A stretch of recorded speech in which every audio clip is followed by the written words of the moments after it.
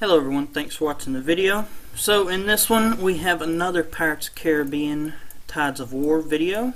In this one I'm going to show you guys how to do things easier when you first start out. How to save yourself some save some time in the end and a lot of resources and things like that. Alright, so when you guys first start out you're going to get a basic amount of resources and speed ups and things like that. And you're going to have to go through a little tutorial thing which should get you to around 5 if you do all of it. And then after that you're pretty much on your own building and all that. So obviously the first thing you want to do is find yourself a alliance, which if you guys want to you can come join me, and we do have a pretty good base set up so far, and you should get a decent amount of helps and all that other good stuff. A decent amount of little alliance gifts, which if you guys did not know by now, alliance gifts are found right here. You can just click that, and if you have any you can just open them all up. Alright, so anyways, back to what I was saying. Some stuff that will help you. Getting into an alliance early on will really help you, especially a very active one that pushes helps all the time, because up to about 10 or so, maybe even a little higher than that, helps will pretty much complete almost everything that you have, besides a few researches and a few key buildings that are a little bit bigger than others. But other than that, the helps will pretty much complete all that good stuff. Alright, so alliance is very important early on. Now, other things that will help you that most people don't really pay attention to: if you guys have training, weapon production, research, a building going, anything that has a little timer like this going, you can actually pick up, if you guys are in an alliance, you can actually pick up one of these little people. Whoops, how did I get there? But you can throw them in the water if you want to and make them swim around. But anyways, you can pick up these little people and throw them on whatever you have that has little timers, and it will take off some time from it. And he's like a little speed up. So that's a little tip for you guys. If you are starting out, that will help you out quite a bit. That'll save you some speed ups, and that will help you in the long run. So yeah, you just pick them up, throw them on your little things that need time, and there you go. Alright, so other things that will help you when you first start out.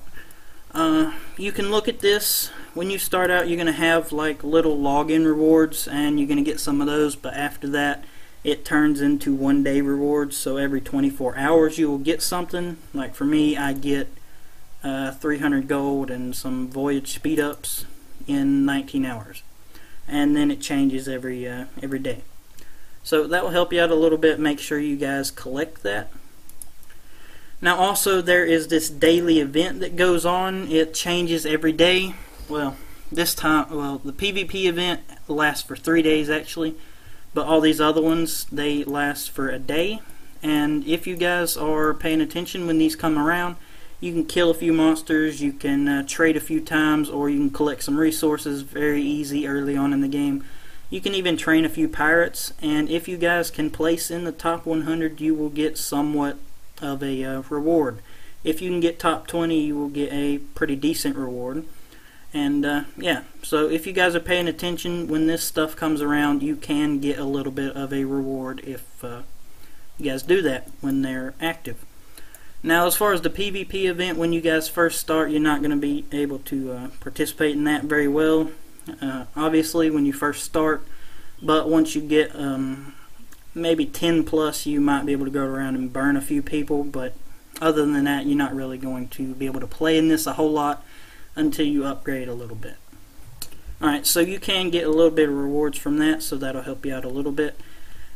And after all these playthrough, these play in like a sequence. You go through this one, that one, that one, that one, and then finally that one. Then when all that is over, whoever scored the most in all of these, well, whoever scored some in all of these will be put on the global leaderboards that you can see down here. I'm currently ranked 17. I didn't really participate in the first few. But anyways, if you guys participate a little bit in all these, you'll have some points stacked up, and you can be on the global leaderboards, and that will allow you to get another prize if you guys are placing high enough. And here's a example of some of the prizes that you can get, especially if you place top 3. You're going to get a massive reward in gold and stuff. So yeah, if you guys pay attention to the events, you can get a little bit out of it. Placing top 100 is pretty easy to at least get to top 90, but to get it a little lower is a little bit more challenging, but you can get some out of that. So pay attention to those guys, they can help you out. Alright, let's see what else. So obviously you guys should notice from the tutorials you do have quests down here. This is going to be kind of like your lifeline up to a certain point.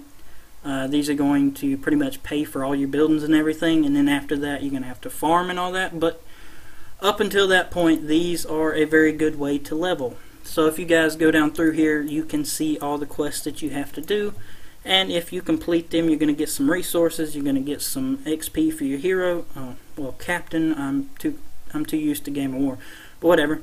You got some speed ups from some of them, and then sometimes you'll get a special reward for some of them.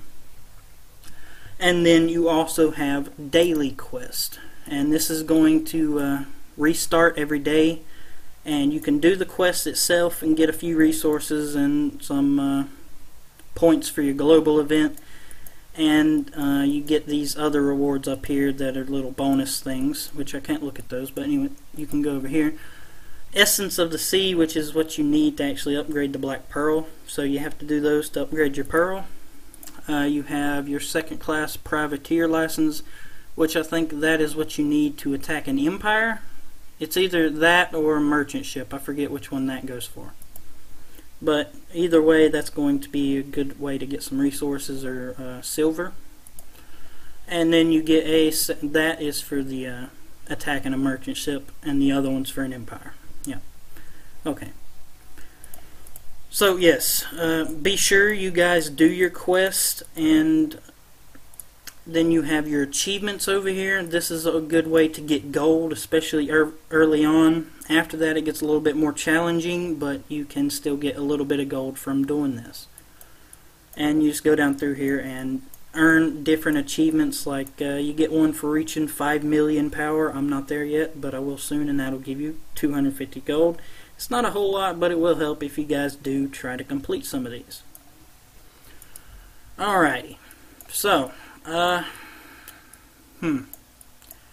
that's about it for now, guys. There is well, you can go in here, treasures. If you guys have killed enough monsters and unlocked some of this stuff, you can get some construction time decreases, and you can get a little bit of resources out of this. Other than that, it's just PvP stuff like voyage speed, ship attack, and survival rate for your pirates. But that is another thing that you can do.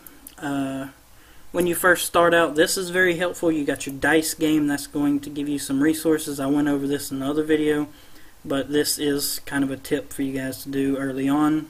Later on it's not as helpful, but it is something to do and get a little bit of resources.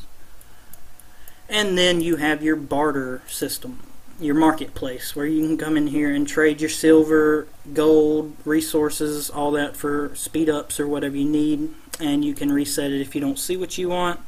If you don't like that, you can reset it again. But yeah, that's about it for today, guys. Thanks for watching the video. Hopefully this helps some of you guys when you first start out. Be sure to get an alliance, guys, and wait for those helps. Those will help you out a little bit, especially if you can save some speeds on it. If you guys do those events at the end of the week, you could get quite a big payout if you participated at least a little bit. If you guys use these little guys, that is some more speeds that you can save, and that'll help you out in the long run. And be sure to do your quests, guys. Thanks for watching. Hopefully this helps, and I will see you in the next one.